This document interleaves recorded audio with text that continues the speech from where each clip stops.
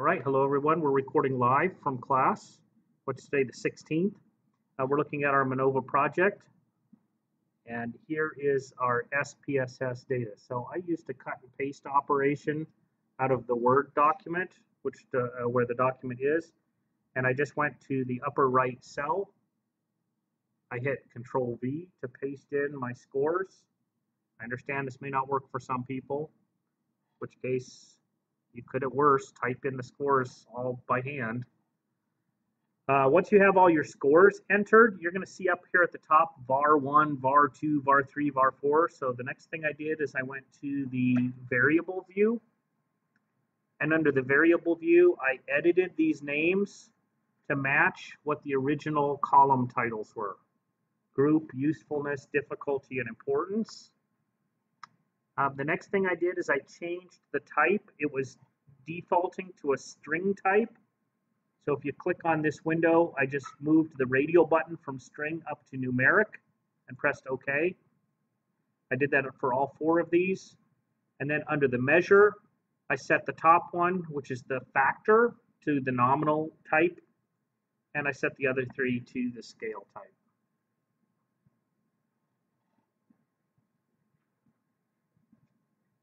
So once we have all of our settings correct, we want to run our Manova. So we'll go to Analyze, General Linear Model, Multivariate. I need to move the fixed factor. It'll start out over here on the left. I need to move it over into the fixed factor. And these 3 things, usefulness, difficulty, and importance. I don't think the order matters so much here. It'll only matter in terms of what order they show up into the report. So these are your 3 dependent variables, your 1 fixed factor. I would suggest that you look at the options that are available to you in these buttons on the right. In particular, you're probably going to want to look at a post hoc analysis. So I'm going to take that fixed factor, which is the group, and move it over into the post hoc list, and then tell it that I want to run a Tukey test.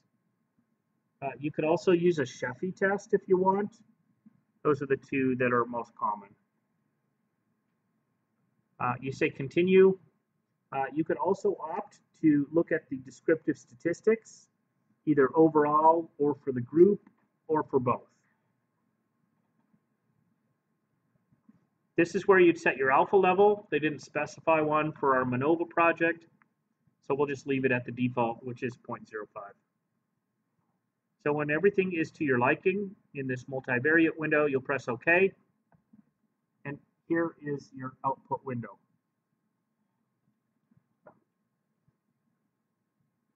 So in the output window, you have several tables.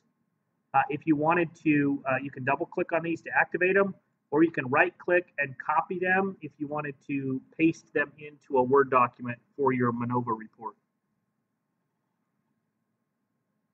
Here we see something that we didn't talk about before, which is the descriptive statistics. This shows you that for the usefulness variable, this is the mean for group 1, the mean for group 2, and the mean for group 3, and then the total mean. And what we're testing is whether there's a significant difference between these means. There is some difference, but is that difference significant? And then we're testing whether there's a significant difference between these means and whether there's a significant difference between these means.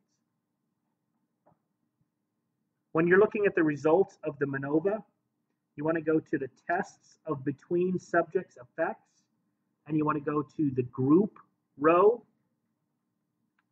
And here we'll find our 3 dependent variables, usefulness, difficulty, and importance. And we'll examine the sig values, the p-values. If the p-value is low, reject the null hypothesis. So 0.540 is not less than 0.05. 0.879 is not less than 0.05. 0.036 is less than 0.05. So we've noticed an effect in the importance variable based upon the group factor.